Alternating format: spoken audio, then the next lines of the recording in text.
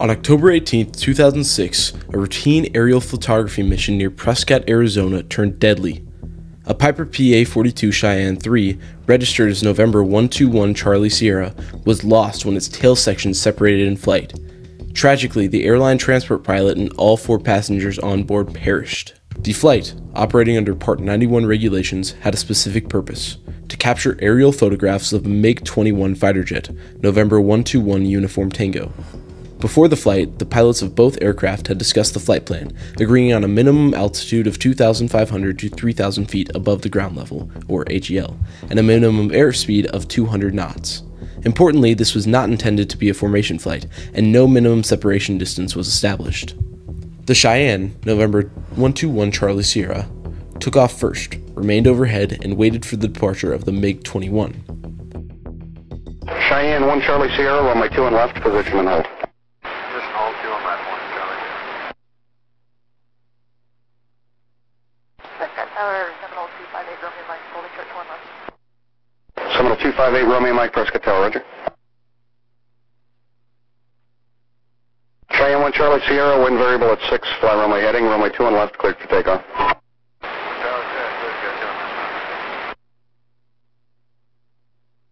Romeo Mike, if we could also get a military laser, that'd be great.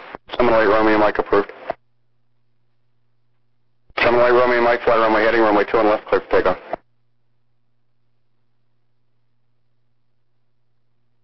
Clear for takeoff, 2 and left, 8 Romeo Mike. Cheyenne 1 Charlie Sierra, and say your request now, and it appears you're bending on the right side. 1 Charlie Sierra, say again. Cheyenne 1 Charlie Sierra, appears that there's yet some smoke or something coming off the right side of your engine. 1 Charlie Sierra, everything's indicating normal. Do you still see it? Because we had a lot of water in the Cowan.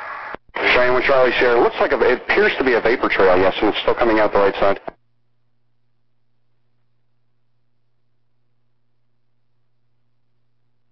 Cheyenne 1 Charlie Sierra, say your request now. 1 Charlie Sierra would like to orbit overhead the airport, wait for the MiG to launch. Cheyenne 1 Charlie Sierra, roger. Remain on the runway heading. Contact Prescott Tower on 128.75 bay. You can expect to turn to the right for your climb. 1 Charlie Sierra, roger. Shortly after the Cheyenne's departure, air traffic control reported observing what appeared to be smoke emanating from its right engine. Approximately 15 minutes after the Cheyenne's departure, the MiG-21 took off and flew straight out on a northeast heading. On departure, he experienced a problem retracting the landing gear, and noted that only the nose landing gear was successfully retracted. He recycled the landing gear handle and received a successful gear retraction indication. MiG, experimental 2-1 Uniform Tango is ready for departure on 3 right. Experimental 2-1 Uniform Tango, Prescott Tower, hold short runway 3 right. Hold short 3 right, experimental 2-1 Uniform Tango. And Tower, be advised, experimental 2-1 Uniform Tango will need about 30 seconds on the runway prior to departure. Experimental 1 Uniform Tango, runway 3 right, cleared for takeoff, straight out departure approved. Cleared for takeoff 3 right, experimental 2-1 Uniform Tango. And the Cheyenne's on our right base, abeam the campus, about to turn final for runway 3 left for experimental 1 Uniform Tango. Experimental 2-1 Uniform Tango, roll up. Experimental 1 Uniform Tango, you just going to go straight out or did you want a pattern? Experimental 1 Uniform Tango, Prescott Tower. Go ahead. Experimental 1 Uniform Tango, you just going out straight out northeast? Stay firm, we're going to be operating with that Cheyenne. Experimental 1 Uniform Tango, proceed on course, frequency change approval, see ya. And then flight 357, the Cheyenne's just going eastbound, he's not on any ILS or anything, and then ahead of him, approximately 3 miles of the MiG, it indicates 900,000, they're going to be maneuvering northeast of the airport. 357, well, I understand. Approximately 15 nautical miles northeast of the airfield, the 2 aircraft converged. The MiG pilot, grappling with the anomaly of his partially retracted landing gear, relayed the information to the Cheyenne crew. In response, the Cheyenne pilot, with perhaps well-intentioned but ultimately fateful words, offered to visually assess the MiG's condition in flight. To facilitate this close-quarters observation, the MiG pilot ascended to 9,000 feet mean sea level, MSL, initiating a deliberate 30-degree right-hand turn, maintaining a steady 200 knots with approach flaps deployed.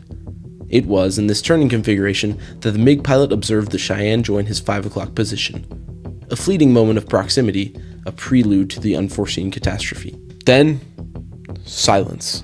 About 30 seconds after last seeing the Cheyenne, the MiG pilot heard a partial transmission from the Cheyenne pilot regarding the right landing gear or gear door. When there was no follow-up, the MiG pilot attempted to contact the Cheyenne but received no response. After a couple minutes, the MiG pilot spotted a column of smoke on the ground and alerted air traffic control. 2-1 Uniform Tango, Prescott Tower. I'm not sure exactly how far away I am. I'm about 15 miles to the northeast. I've got smoke and fire down here on the ground below me. I've lost contact with the aircraft that was flying with me. Do you have an ELT? 034, turn base, runway 21 up, clear land. Roger, turn base, clear for land, 31 left, 034. Experimental 1 Uniform Tango, Roger. Are you going to orbit right there, or are you going to come inbound? Well, I'm going to orbit here momentarily until I get light enough on gas to land, and then I'm going to come in and land. Roger. Aero 17 Tango, holding your present position.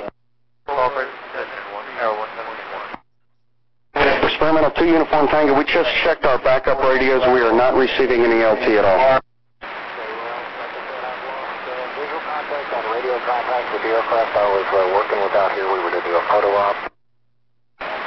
Now there's black smoke on the ground underneath where I've been orbiting. Experimental 1 Uniform Tango, can you give me the distance and approximate mileage? Stand by. Okay, Prescott Tower, Experimental 2 1 Uniform Tango. Experimental 1 Uniform Tango, go ahead. 16 miles right out, not quite the extended center line. I'm just a little bit north of the extended center line. It's about 030 for 1 Uniform Tango. Roger. Experimental 1 Uniform Tango, enable squawk 5211. 211. The subsequent investigation by the NTSB revealed a catastrophic in-flight breakup of the Cheyenne.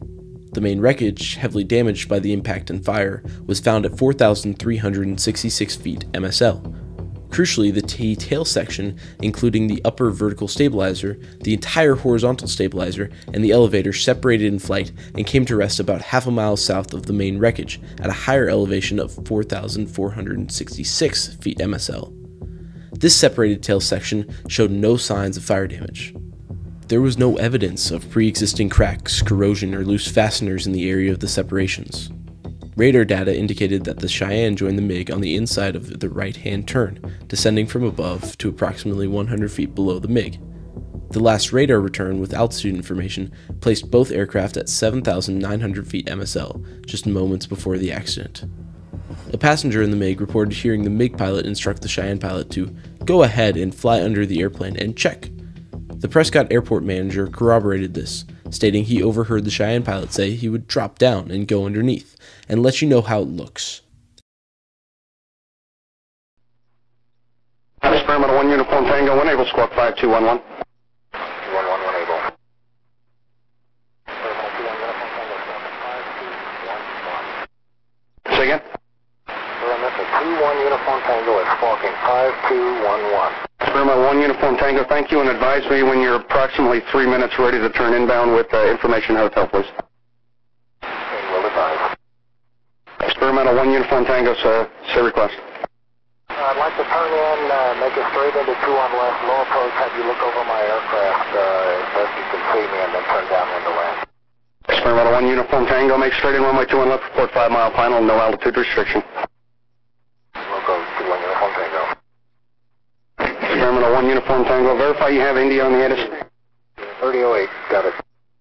Say again? Experimental 2 1 Uniform Tango, copy that you read out India with 3008 altimeter. Experimental 1 Uniform Tango, affirmative. The National Transportation Safety Board's final determination regarding the probable cause of this tragic accident was as follows.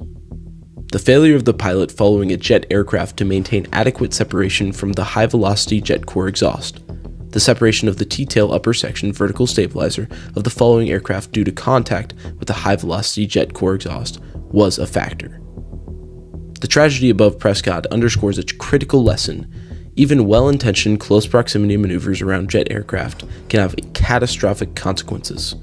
The in-flight breakup of the Cheyenne III, likely due to the MiG's jet exhaust, serves as a somber reminder of the unseen dangers in the sky.